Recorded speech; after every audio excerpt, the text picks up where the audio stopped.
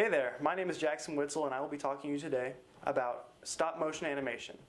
I will be going over the general history of the medium as a whole, as well as arguing my position on why it is still a relevant and important animation style in film today. This being because it is developed into its own unique style that can't go away despite the advancements of CGI. Now let's dive into the world of stop motion animation. Let's get started. First off, what is stop motion animation? For those of you who don't know, stop motion animation can be defined as animation that is captured one frame at a time with physical objects that are moved between frames. When you play back the sequence of images rapidly, it creates the illusion of movement.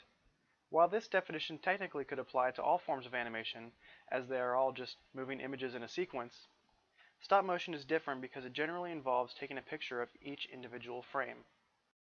However, it really isn't quite that simple, as the process will require a lighting system, image capture system, and a video processing system.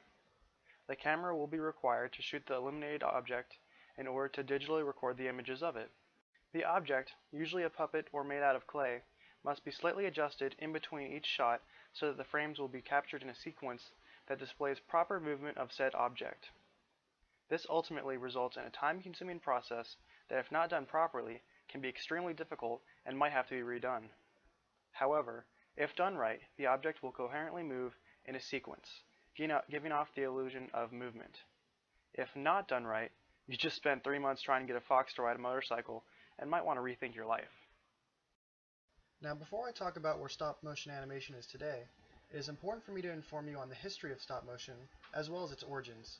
It has been found that stop motion had its origins in Europe, being a technique used to move inanimate objects, a good example being George Méliès's A Trip to the Moon in 1902. It was in the early 1900s that French filmmaker Émile Cohl brought stop motion animation over to America with his film Fantasmagorie,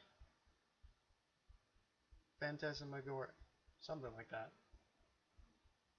in 1908. Today the short is known as the very first fully animated film, being revolutionary for its time. Inspired by this, Edwin S. Porter created the first stop-motion short that was not like a cartoon, but used actual objects.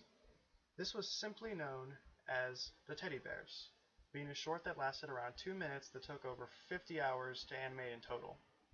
The next well-known stop-motion short was Willis O'Brien's The Lost World in 1925, which included a total of 49 prehistoric animals animated through stop-motion.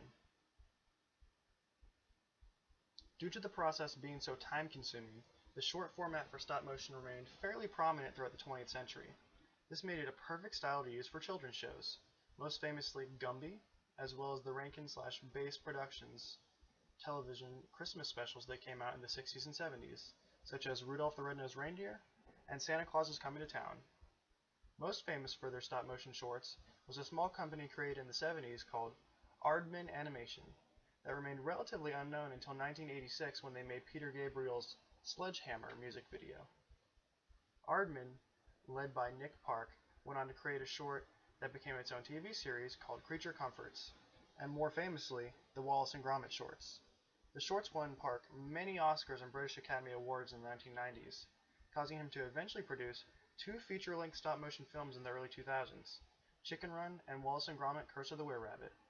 Despite both films' immense success, this was not the first time that stop-motion projects got their very own feature.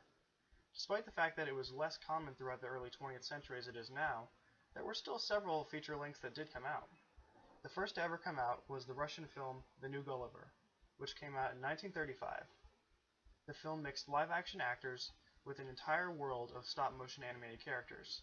The first feature that was 100% stop-motion came out 2 years later, in 1937, called The Tale of the Fox, created by Polish animator Władysław Sterowicz, something like that, who had completed the film 7 years prior, but was unable to get it shown in theaters until then. It wasn't until the early 1990s that the idea of doing an American blockbuster animated feature done entirely with stop motion came about through filmmaking legend Tim Burton partnered with Disney animator Henry Selick to create the 1993 success The Nightmare Before Christmas. This film made stop motion a popular medium of animation and filmmaking, resulting in many more stop motion productions to come from this duo, including The Corpse Bride, James and the Giant Peach, Coraline, and more. Despite stop motion gaining popularity in the animated feature department in recent years, it is no longer mixed with live action as it used to be, as it was once the best form of special effect.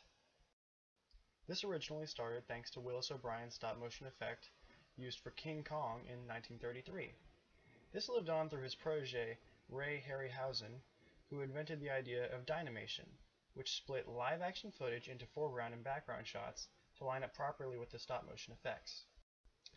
Harryhausen went on to do the special effects for many other huge films over the years, including Jason and the Argonauts and Clash of the Titans. In fact, you can see many uses of stop-motion animation used for special effects up until the early 90s, including Raiders of the Lost Ark and Terminator. At this point, you might be asking yourself, why don't we see stop-motion used nearly as often nowadays as we used to? After all, it was once the best way for people to be able to watch three-dimensional animation. What happened? Well, I can answer that in 3 letters. CGI. When CGI came out in the early 90s, people and filmmakers were blown away with what it could do. Due to this outbreak in new special effects technology, stop motion was downgraded a lot, especially with the emergence of Pixar and DreamWorks. But listen, just because of the CGI isn't a bad thing. Granted, it can be completely overused at times. Okay, way too overused sometimes. But I'll admit it actually is faster, more efficient way to animate. Because it's faster, it's a more popular way of animating, and it works really well at being more detailed and advanced, something stop motion is just unable to do as well. Despite this though, stop motion animation has still thrived in recent years. This because it has developed from being just an effect in movies to a completely unique style of movies. This wouldn't be possible if it wasn't for the fact that many people really love stop motion animation. There's just something about it that people connect to. Yes, we all realize it doesn't look realistic, but there's something there that makes it feel more real to us. The fact that what we're looking at is real. No amount of typing on a computer screen can replicate the real hard physical labor that goes into creating the puppets or clay figures and the sets that are built. Some people just genuinely respect the effort that goes into the creation process. That's why people still enjoy watching them.